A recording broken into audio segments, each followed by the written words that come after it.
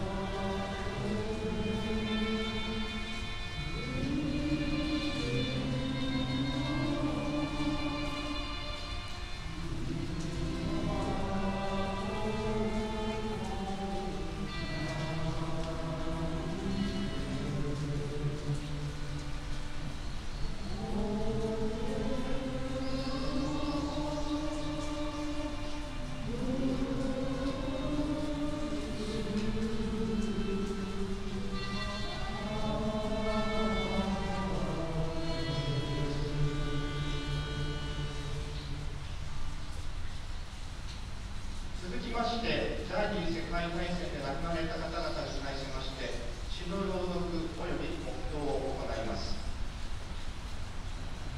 We will now read a poem and observe a moment of silence for those who lost their lives during World War II. なお、詩の最後に思い起こしますという句を皆様でご唱和くださいますようお願いいたします。我々が老いていくように、彼らは老いることはない。年が彼らを使いされていることも、月が彼らを戒めることもない。再び日が沈み、朝の日差しが差し掛かると、我々は彼らを思い起こします。思い起こします。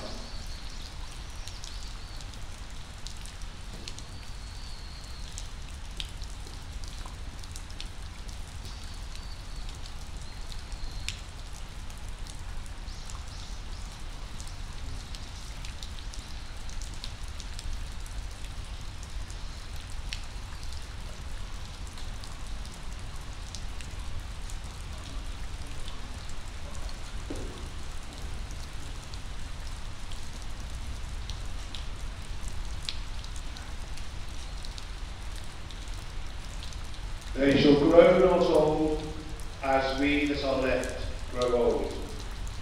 Age shall not weary them, nor the years condemn. At the going down of the sun, and in the morning, we will remember them. We will remember them.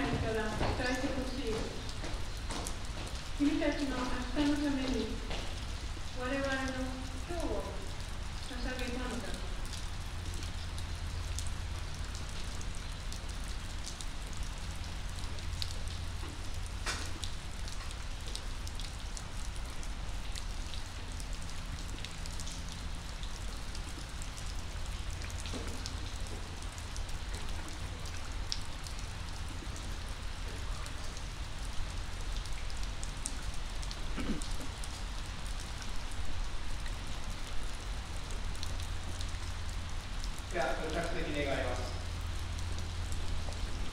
Please be seated.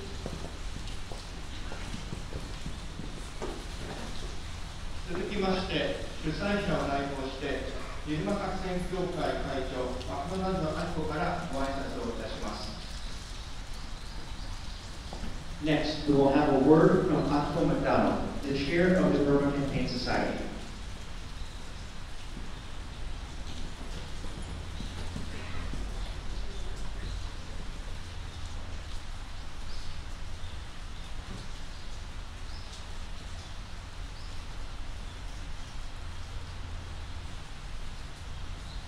Your Excellency, Honorable Ambassadors, distinguished guests and ladies and gentlemen. It is a tremendous honor and privilege to stand before you to share a brief story of my own experience of reconciliation. 本日はここにお集まりの皆様の前で私の和解体験のストーリーをお話しさせていただくことに大変なる光栄と非常な特権を感じております。40 years ago, a couple of British soldiers met a man called Mr. from Japan in Wales. Both parties were indeed veterans of Burma campaign, fought ferociously and eventually survived. Many years of both veterans were, without exception, suffered from the trauma of the war. 40年前、2人の英国人がウェールズ州において日本から来た平久保正夫という人物と出会いました。彼らはまさにビルマ戦で死闘を繰り返して互いに生きて帰らされた相手です。彼らも例外なしに戦争のトラウマで戦後何年も苦しんでいたベテランでもありました。My father, Taiji Urayama, also had many years agonizing over being survived from the Burma and Kohima campaigns. 1 year before he passed away, he talked about the Battle of Kohima, where I visited the very hill where my father once stood there and was ready to banzai charge towards the center of Kohima, where British headquarters station. Suddenly, he drooped his head and murmured, I should have died then. 私の父、浦山泰治も、ビルマ戦、コヒマ戦で長年不毛を繰り返しています。父が亡くなる1年前に、私が実際にインドのコヒマに訪れたこと、コヒマの丘からコヒマの中心地にあった英軍の本拠地にめがけて玉砕しようとした父が立ったコヒマの丘に立ったことを語りました。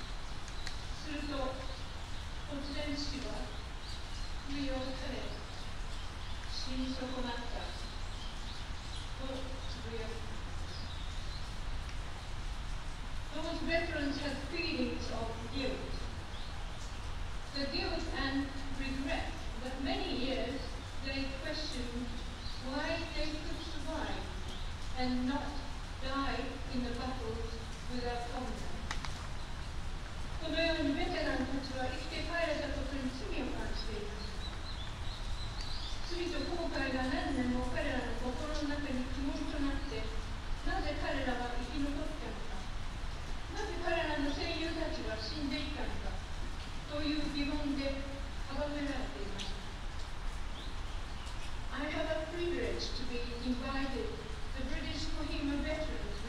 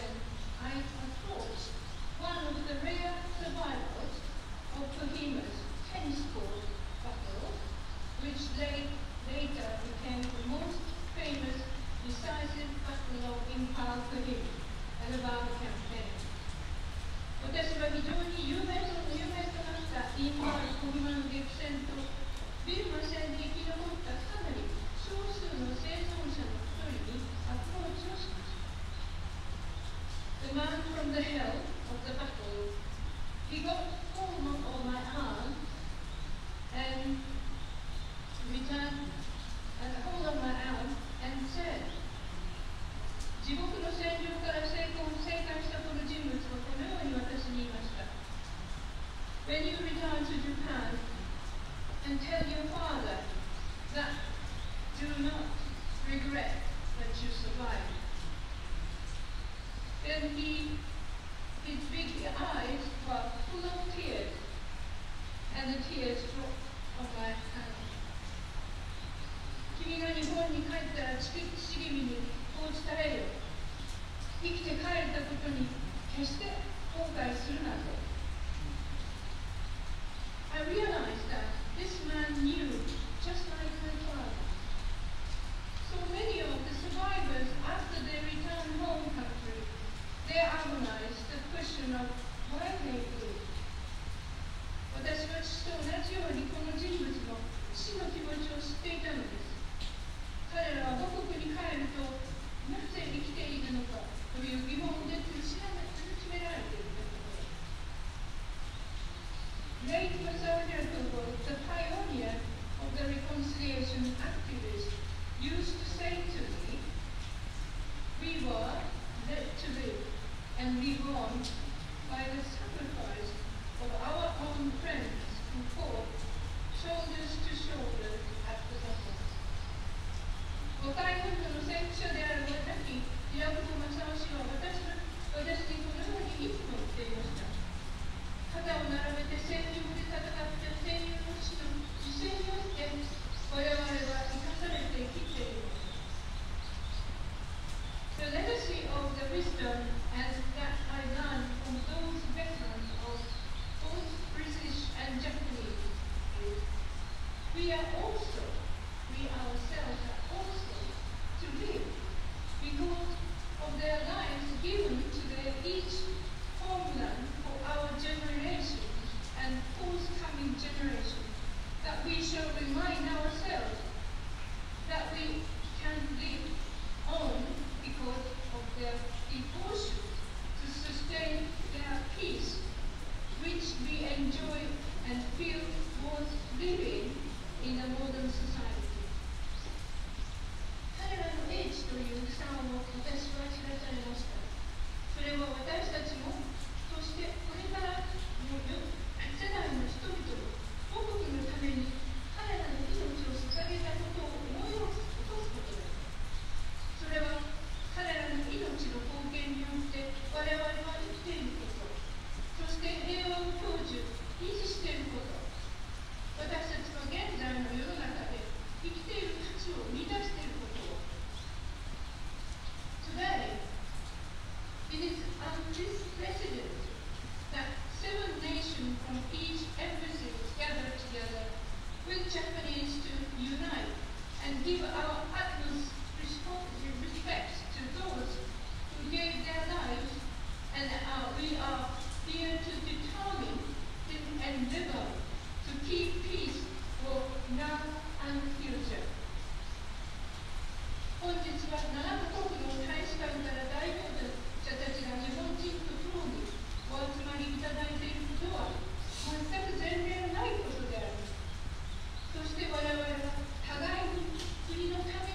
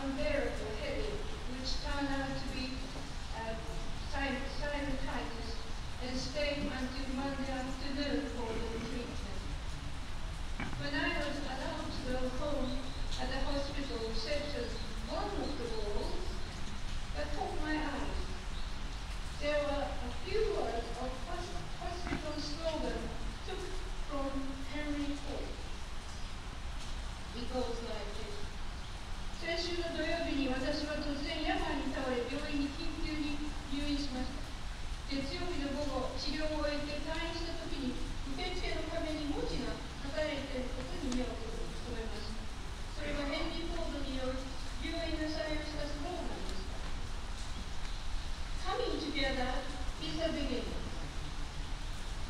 Keeping together is progress. Working together is a success. 一緒に集まることは始まりである。一緒になることで発展を維持し続けることである。そして成功のために一緒に働くことである。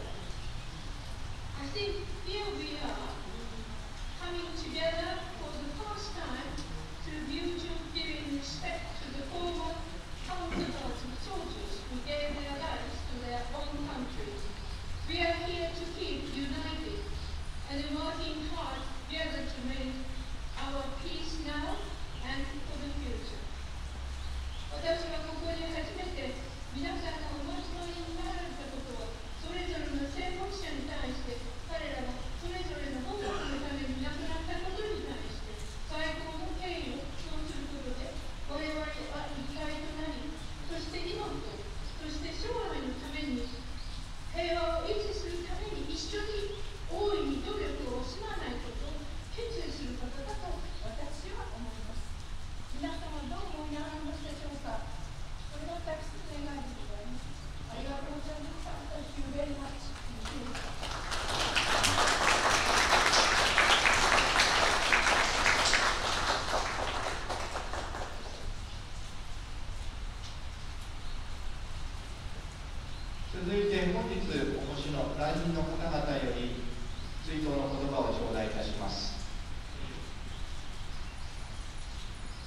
Next, we would like to present words of remembrance from our attendees.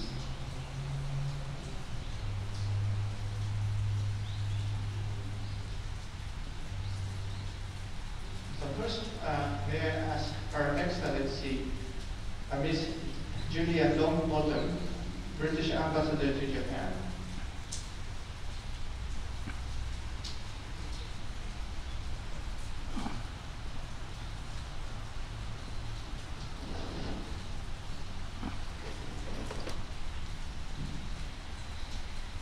Ladies and gentlemen, it's a great privilege to be here today with friends from the Burma Campaign Society and representatives of British Burma veterans.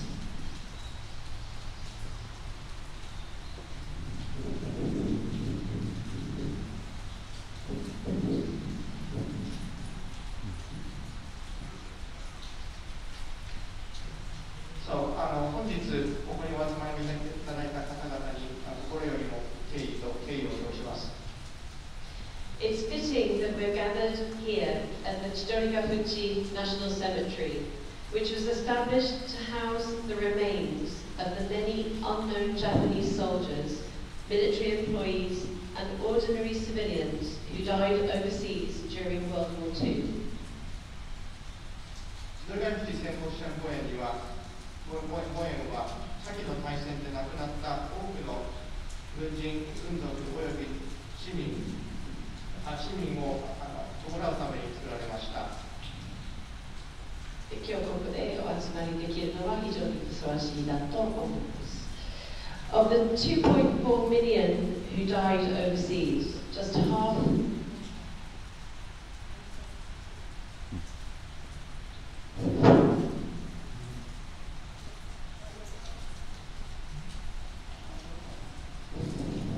over half were brought back, and some 360,000 are enshrined here. 第二次世界大戦で戦った240万の日本の兵士たちのうちで、軍に帰れた人たちは約半分でした。そしてここには36万のお骨が葬られています。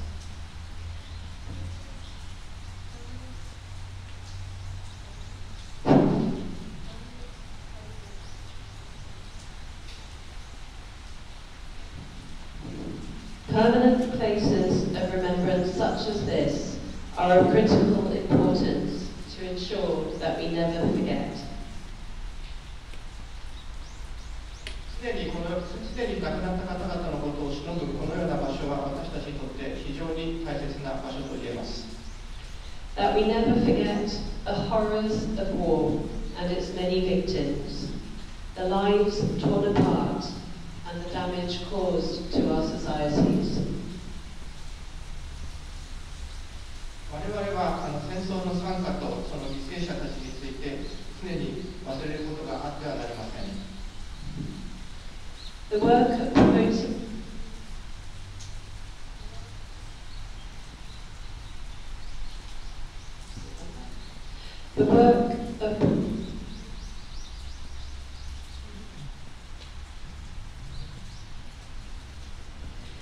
The work of promoting peace and reconciliation is important than ever, as we witness today the dreadful events in Ukraine, in Sudan, in Israel and beyond.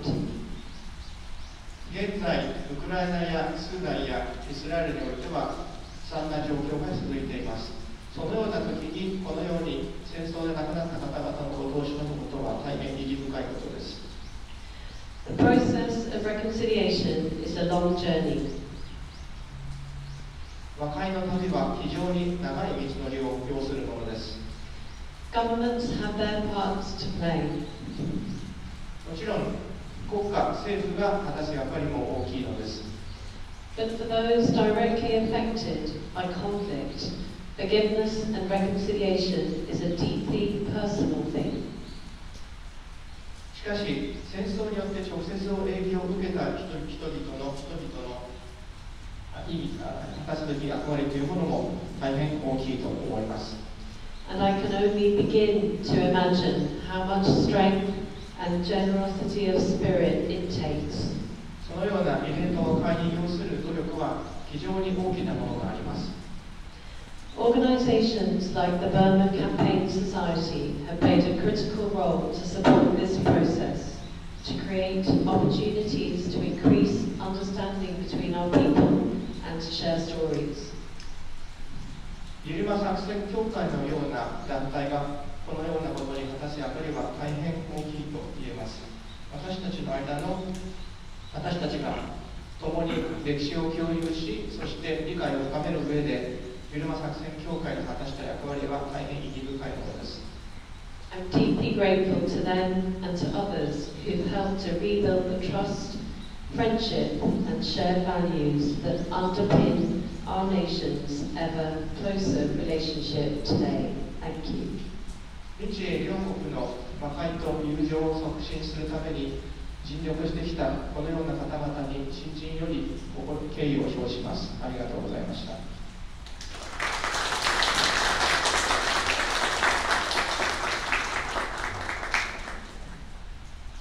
続きまして、駐日ニュージーランド全米大使ハミッシュ・ネビル・フランシス・クーパー方よりお言葉を賜ります。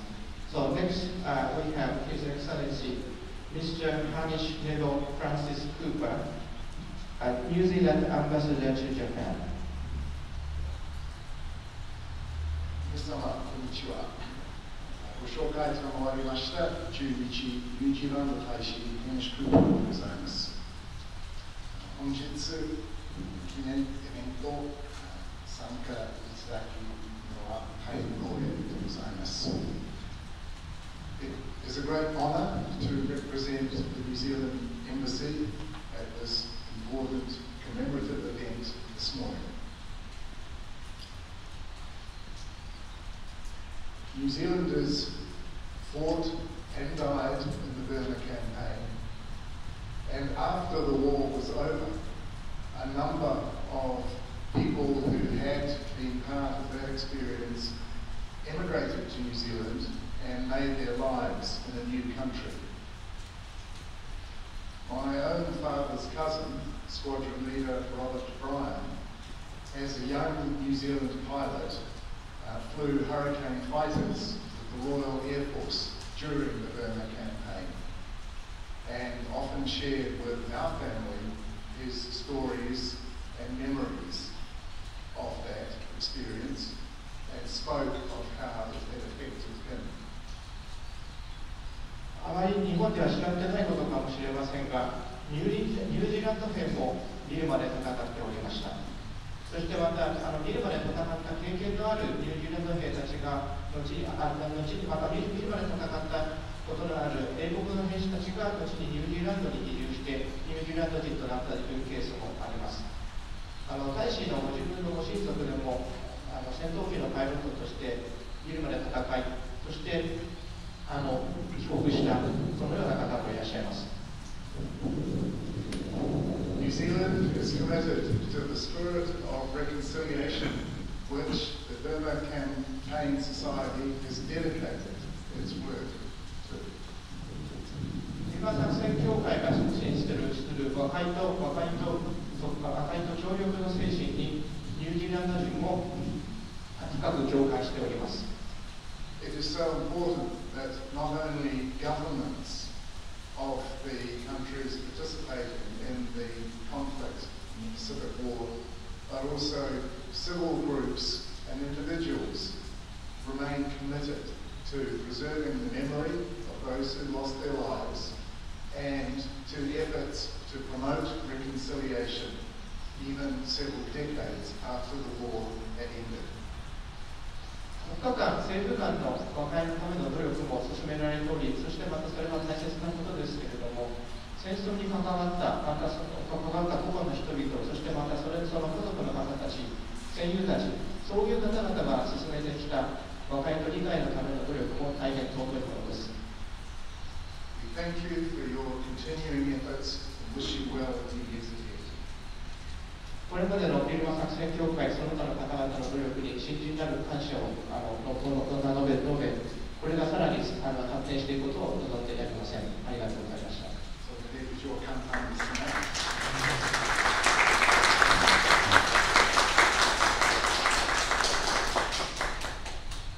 続きまして、元在インド大使、前在スペイン大使平松健二様よりお言葉を賜ります。Next, we have His Excellency, His Excellency, Mr. Hiramatsu Kenji, former Japanese ambassador to India and also to Spain.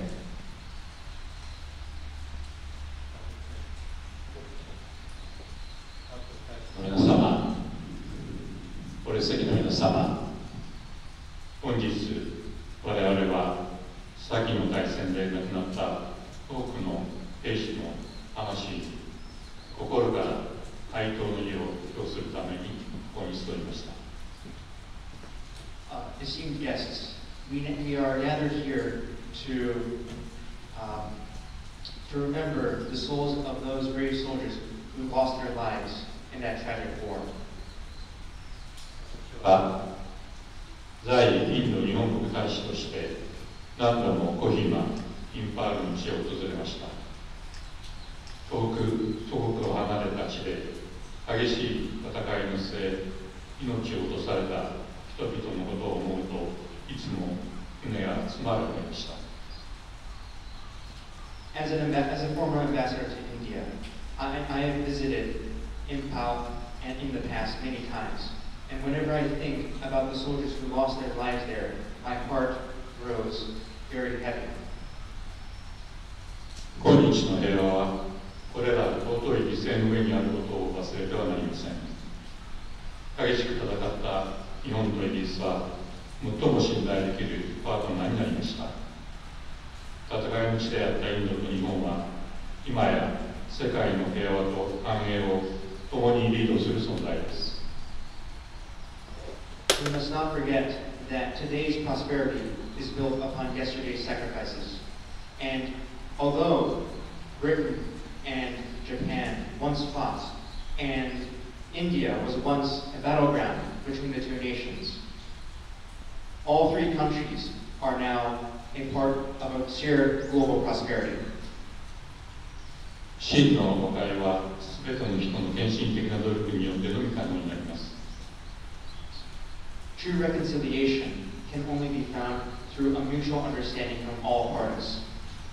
ビルマキャンペーンソサイティをはじめ、これまで何期にわたり真の和解のために心血を注いでこられた方々に深い敬意を表したいと思います。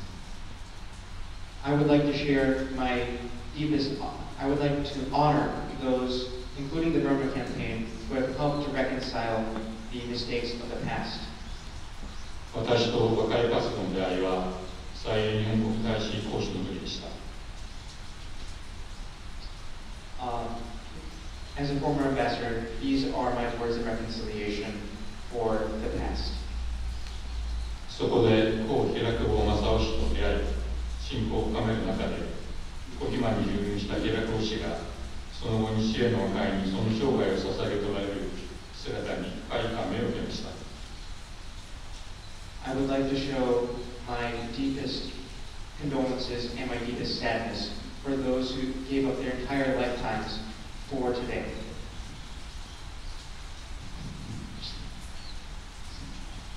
最高級は平久保正夫。That's what I'm very much impressed by his dedication to open his life for the organization. 平久保さんが亡くなられたのは痛恨の極みですが、その活動をマクドナルド昭子さんが一般に引き継いでおられます。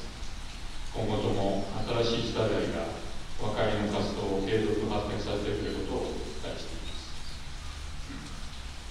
I hope that future generations will continue our efforts at reconciliation, and that women like Ms. Akiko McDonald will aid in these efforts. 私は2019年、小島戦75周年記念式典に参列し、当時のドミニカ・スキス在インド英国合同弁務官とともに慰霊に祈りを捧げました。In 2019, I participated in the 75th anniversary of the campaign and helped further reconciliation there. I paid a tribute together with the former High Commissioner of the United Kingdom, Dominic Vasquez, to pay tribute to all souls fallen in Kohima in 1970th anniversary of Kohima Battle of Kohima. その光景は今でも私の心に深く刻まれております。和解の活動に少しでも貢献できたとすれば幸いなことです。The sights that I saw there are still carved deeply into my memory, and I hope that I will further be able to participate in reconciliation efforts far into the future. 最後に本日の追悼式の準備に働いたすべての人に感謝申し上げるとともに、改めて亡くなられたすべての兵士の魂に心から愛と目にとしたいと思います。ありがとうございました。I would now like to offer, finally, I would like to offer thanks to everybody who has helped in these reconciliation efforts, and would like to show honor and hope everybody remembers the dignity of all those soldiers who laid down their lives.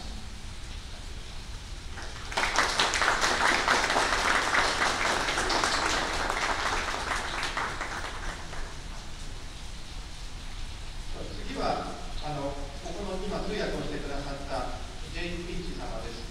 彼も実はご遺族の代表です。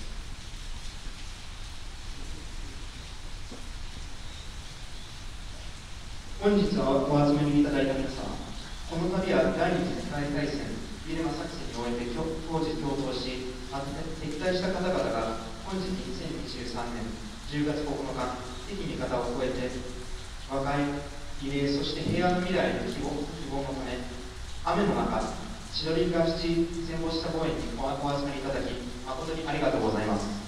私事ですがインパール戦で特殊看護師として働いていた高祖母の妹、沖縄宮古島戦にて27歳で戦死した曽祖父がおり、彼らの魂を引き継いで今私がここに存在し、この和解、慰霊の機会に出会えたことを、この壇上にてスピーチできることを大変誇りに思います。戦地へ赴いた人々の失ったものの大きさは計り知れず、時の流れが戦争の傷跡を完全に癒すこともできませんが、かつての敵味方が一味同心となり和解することによってこの戦いで尊き命を捧げた方々への最高の慰霊となることでしょう。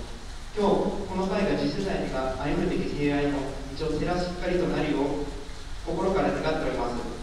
ご清聴ありがとうございました。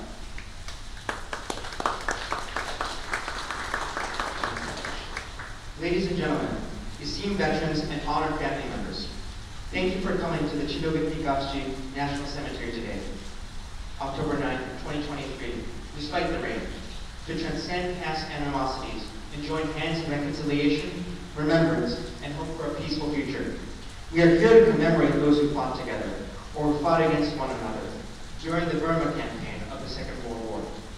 On a personal note, I am very proud to stand here and speak today, inheriting the spirit of my great-great-aunt, who worked as a nurse in the Battle of Impal, and my great-grandfather, who died in battle at the age of 27 during the Miyako Island battle in Okinawa. We cannot overstate the magnitude of the sacrifice of those who went to the battlefield. Time alone cannot fully heal the scars of war.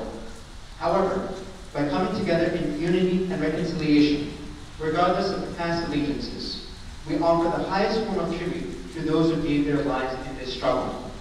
We hope that today's gathering will serve as a guiding light on the path to peace for future generations. Thank you for your time and for sharing in this solemn occasion. Thank you.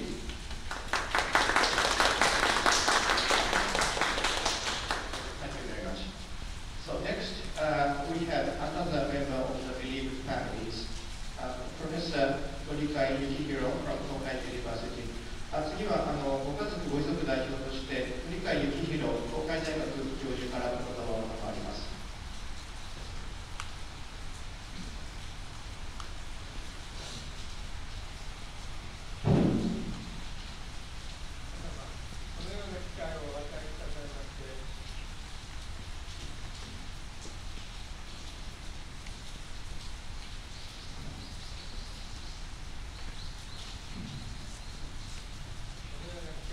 お与えくださいまして誠にありがとうございます。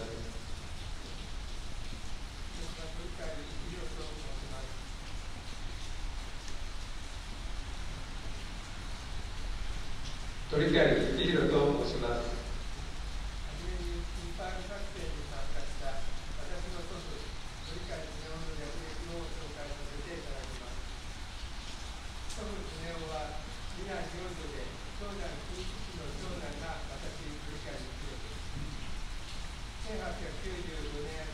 1月13日に鳥取県生まれの祖父、陸軍士官学校陸軍大学を経て1941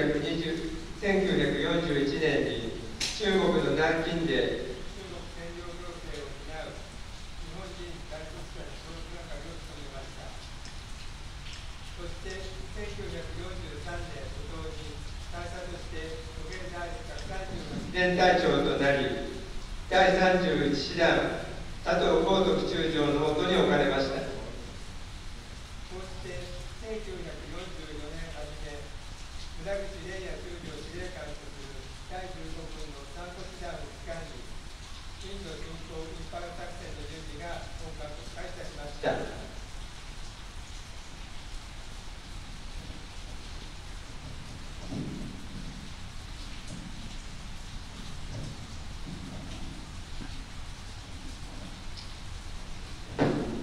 その妨害のため、イギリスの戦術部隊による後方浸透攻撃があったものの、第15軍はインパール作戦を強行し、宗吉恒夫は第31歩兵団長の山崎半三郎少将指揮下138連隊を率いて、長門新隊としてインド、リマボール、コヒマの補給遮断にの任務に邁進いたしました。現在、このようにお話しさせていただきましたけれども、実は私は第183連隊が突進した時の話を祖父から一度も聞いたことはございません。私は子供時代から何度も祖父のもとに遊びに行ってまいりました。しかし、私は祖父に戦争のことを尋ねたことはあまりなく、祖父も自ら戦争の話をしたことはありませんでした。祖父が私に語ったのは、学校でしっかり勉強するようにということばかりでした。将来を見つめてのことだと思います。その後、祖父は戦争体験を私に話さないまま、昔のことを私が尋ねても思い出せなくなっていたようでした。以前、私の父は祖父から直接インパール作戦のことについて少し聞いておりましたけれども、やはりその内容もコヒマへの突進隊としての活躍ではありません。祖父が父に語ったのは、部隊が届かない物資補給、配送時の兵士の苦労と悲惨さでした。撤退時には軍服のボタンですら重く感じたということです。祖母も第15軍司令官は無茶ばかり言っていたというふうに申しておりました。こうした環境で育った私にとって戦争は家族からではなく文献や連合国収容所の元日本兵の勇者だった方のお話であります。そしてイギリスドミニオンの方の表した連邦軍側の戦士、そのようなところからの情報でした。こうした中で戦時中の捕虜虐待、動けなくなった自国軍兵士の処分など暗い面もすることができました。ですので祖先が戦争で生き残ってくれてよかったという思いと同時に戦没した人々や戦争で苦しんだ人々がいるという思いも抱えております。戦争で敵対した兵士、敵の国民に対する認識があるというのではなく、戦争を引き起こすこと自体への反感が湧いてくるのでございます。ただし、これは私個人の立場であって、日本と戦ったイギリス、そのドミニオンの兵士の方々、その家族の方々が、どのように日本や日本軍兵士、日本国民を持っているのかという不安はいつもございます。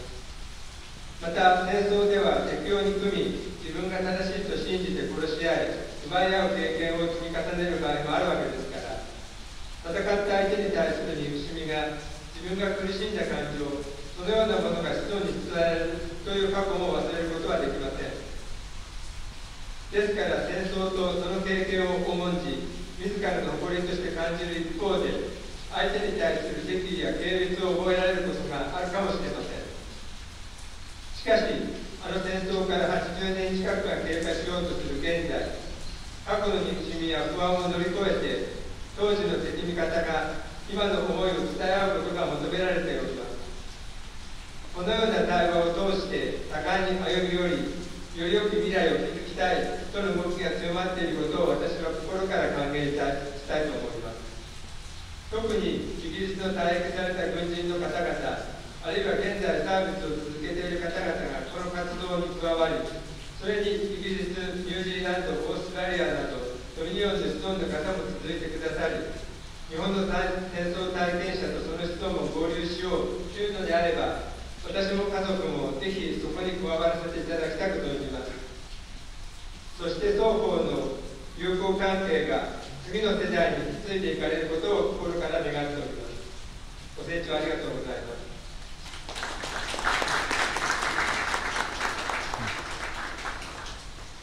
My name is Yukihiro Torikai, and I would like to begin by giving you a brief personal history of my grandfather, Tsuneo Torikai, who participated in Operation Info. My grandfather, Tsuneo Torikai, had two sons and 4 daughters. The eldest of the siblings was Kinichi, and I am Kinichi's son. Tsuneo was born on January 13, 1895. After graduating from the Imperial Japanese Army Academy and the Army War College, he served as an educator of Japanese university graduates who were responsible for the administration of the Chinese occupation in Nanjing, China in 1941. In early 1943, he became a colonel and commander of the 138th Infantry Regiment under Lieutenant General Kotoku Sato of the 31st Division. In early 1944, the preparations for the invasion of India, Operation Info, began in earnest with 3 divisions of the 5th Army under the command of Lieutenant General Reiya Mutaguchi. Despite an attack by the British intended to prevent the Japanese invasion, the 5th Army pressed ahead with the Info operation, and under the command of Major General Shigesatsu Miyazaki, commander of the 31st Infantry Group. Tsuneo led the 138th Regiment as the Naka Central Advance Corps to cut off supply routes in India, Timor, and Kohima.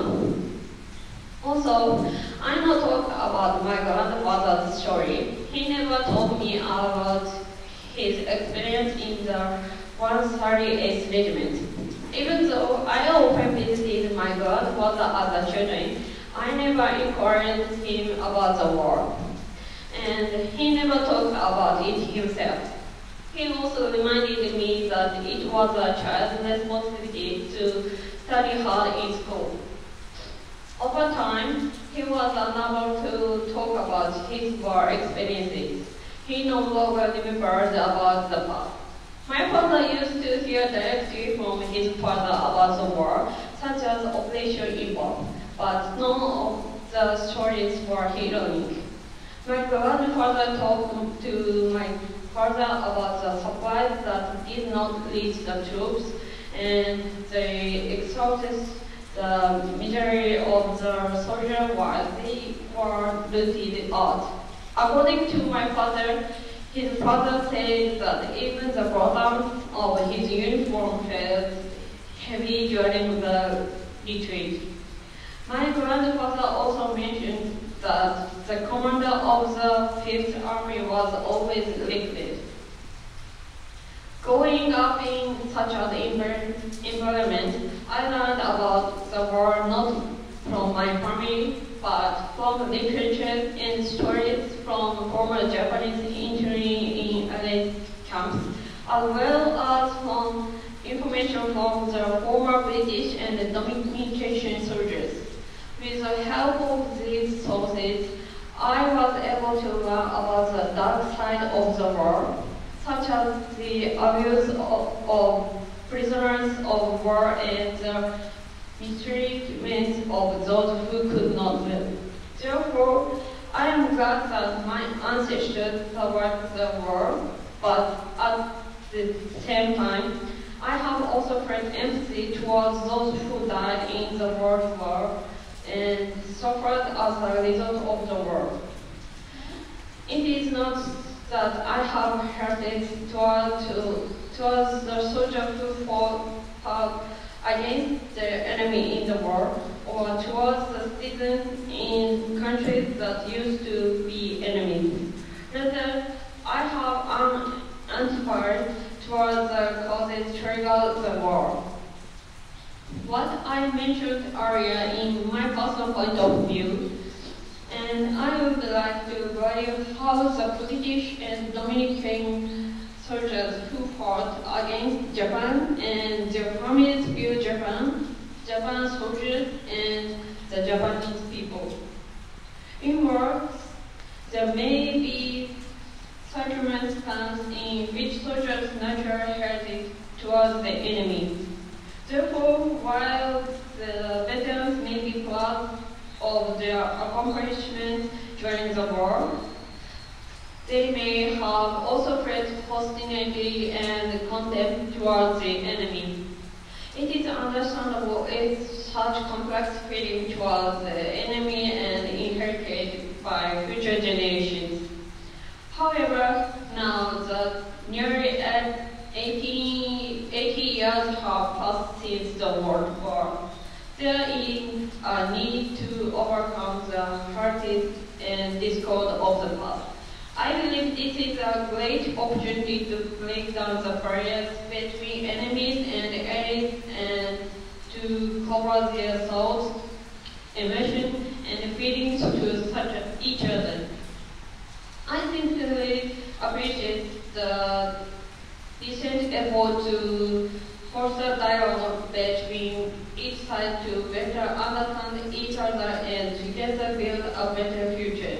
I would like to particularly thank the retired British servicemen for taking the lead in this effort, along with their families, and Japanese war veterans and their stand for joining them. My family and I would be delighted to be part of the dialogue. I hope that the friendship between our two countries will be passed on to the next generation from the bottom of my heart. Thank you very much for your kind attention.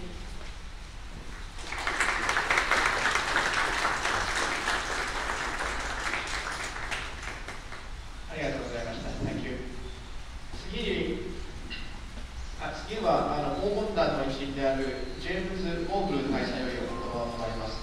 Honorable, please.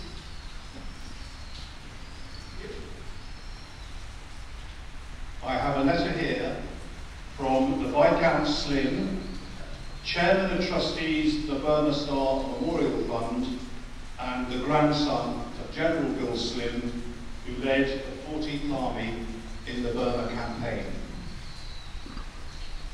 次はスリム子爵からのお手紙でございます。スリム子爵のご先祖様はビル・スリム将軍であり、ビルマ戦で14隊を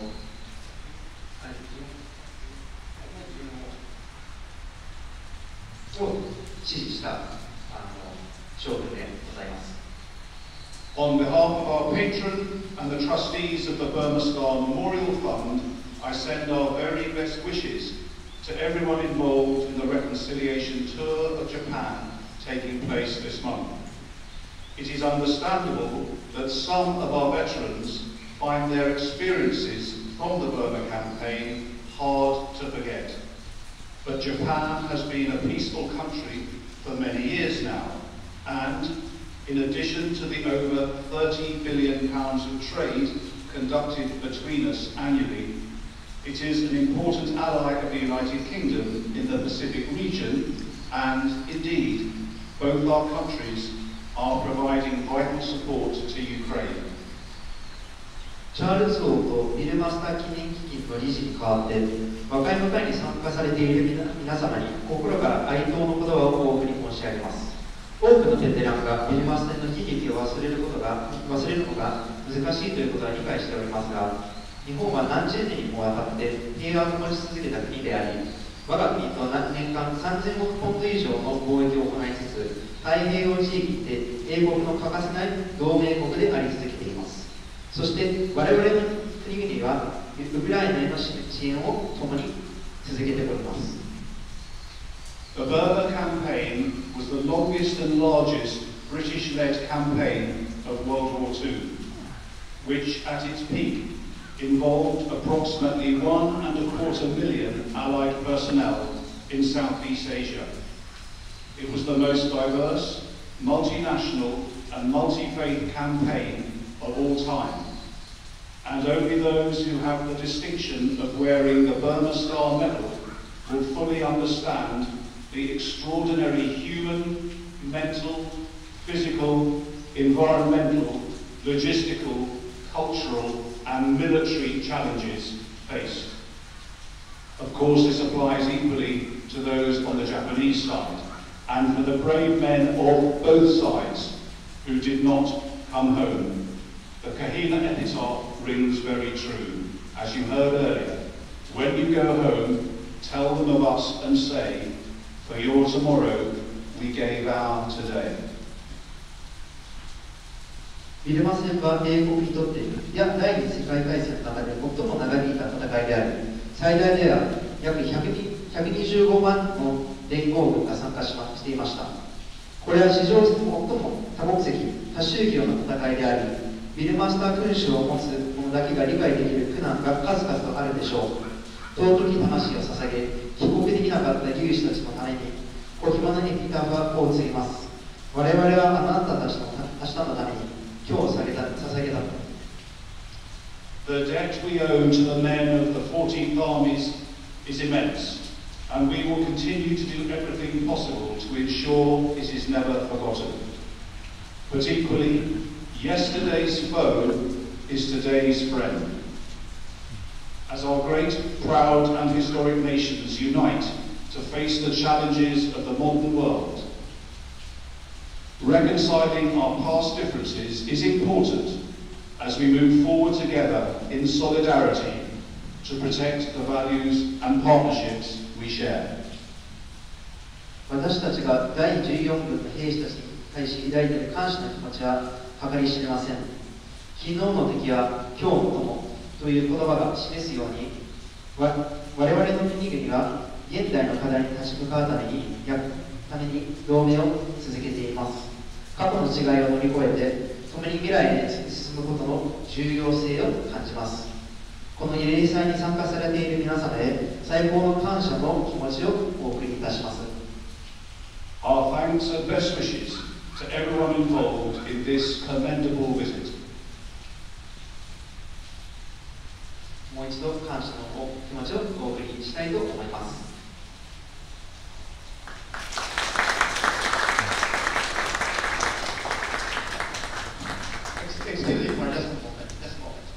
一つだけ訂正いたします。すみません、ちょっと私の手違いで順序が変わってしまいまして、今お話になったのはポール・コーデン中佐です。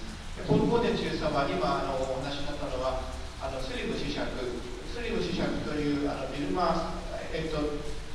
作戦の基金の現在会長をしていらっしゃるスリム子爵のお言葉を代読されました。スリム子爵はご存知だと思いますけれども、ビルマで日本軍と戦った英軍側の司令官であったスリム元帥のご子息でいらっしゃいます。I just wanted to make sure that he read on behalf of Viscount Slim. And next we have Colonel Paul, please. 次にボンに対されもお言葉いただきます、please. I hope this thing is working. My name is Colonel James Bogle. I served in the regular force of the British Army, in the cavalry, and then in the reserves, and then I retired and became a lawyer. I now practice as a barrister. ボーグル大佐はビルマ作戦協会に関わっていらっしゃるんですけども、もともとオーストラリアのご出身で、しかしイギリス陸軍に入られて、イギリス陸軍の会社で、現在は法律家、弁護士としていらっしゃいます。My father was an officer in the Australian Army, as were my grandparents, my grandfather, and many of my uncles and cousins. 自分の親族はみんなオーストラリア人でした。I hope that was a translation. And my father and most of my relations of his generation served in the Second World War in numerous places, in New Guinea, Mill Bay, the Kokoda Trail, in the Wewak campaign. 私の父の世代のオーストラリア人たちは第二次世界大戦において世界各地で戦いました。それはヨーロッパであり、アフリカであり、中東であり、そしてまたニューギニアやビルマでした。And I also had many relations in the Indian Army of the British Army, who therefore also served in the Burma campaign. そしてまたご親族には当時イギリスが支配していたインドでイギリスが作っていた英雄軍、日本では英雄軍って言いましたけど、ブリティッシュ・インディアン・アーミー、そちらにもたくさん自分たちの親族が軍人として入っていました。And my grandfather commanded the Australian artillery in Darwin when it was bombed by Japanese forces during the Second World War. 自分の祖父は日本軍がオーストラリアのポートダーウィンを空襲した時には高射砲部隊の指揮官として戦っていました。And my uncle also fought in New Guinea, and he had a full career, ending his career as the Deputy Chief of Staff of the Australian Army. また、叔父の一人はニューギニアで戦い、そして最後はオーストラリア陸軍の総参謀副長になりました。And my other uncle was also in the artillery, the Australian artillery. He served in New Guinea, and later after the war became the director of the Australian ACIS, the Security and Intelligence Organization. また別のうちの一人も砲兵隊の軍人としてニューギニアで戦い、そして戦後はオーストラリアの安全保障情報関係の組織の長となりました。I'm happy to say that all of my relations after the Second World War were very involved in attempting to achieve reconciliation with the former belligerent powers. 私の親族は皆、第二次世界大戦で戦ったことのある私の親族は皆、戦後は敵対国との和解に努力してきました。And therefore, for that reason, I'm very pleased to be here today with all of you and to be taking part in this service of respect, honor, reconciliation, and remembrance. そのような次第で、私は今日このように相互理解と相互の尊敬と、そして和解のために働く行事に参加できることを大変光栄に思っております。And I hope this will be the first of many other such events where the nations of the British Commonwealth, of Britain and Japan can get together now as friends and allies for the future. 私はこの度の催しが今後イギリス連邦諸国と日本との間のさらなる協力を促進する会の始まりとなってくることを願っています。And so it's a great honor and privilege for me to be here and to represent, among others, the UK guests. And I thank you very much for inviting us and for allowing us to participate in this significant event. この度、この訪問団の一員として日本に来て、またこのような催しを行うために努力してくださった方々に深々なる感謝を捧げます。ありがとう。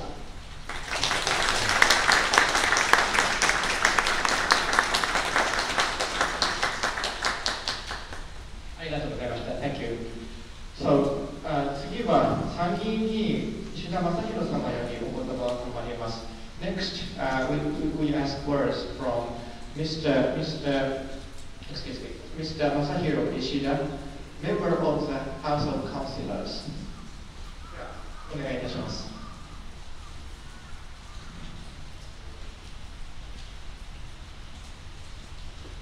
私は日本の参議院議員の石田正弘と申します。本日の慰霊式を企画してくださったマクドナルド昭子様はじめ関係者の皆様に感謝申し上げます。Hello, my name is Ishida Masahiro, and I am a member of the Japanese House of Councillors. I would like to offer my sincere thanks to the individuals who helped organize this, especially McDonald Akiko. 先の大戦ではそれぞれの国が威信をかけ、特にミャンマーをはじめアジアで激しい戦いを繰り返しました。その結果、勝った国も敗れた国も多くの命を散らすことになりました。この歴史は繰り返してはなりません。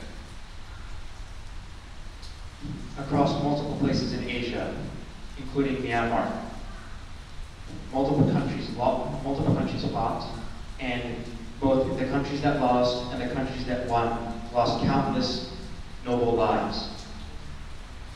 本日、日本の英霊が眠るこの千鳥ヶ淵で、アメリカ、インド、オーストラリア、カナダ、ニュージーランド、そしてイギリスと日本の皆様が一堂に参列し、国際合同慰霊式が行われることで、今を生きる私たちが必死で背負っている幾多の先人たちの思いを少し軽くしてくれたような気持ちでいっぱいです。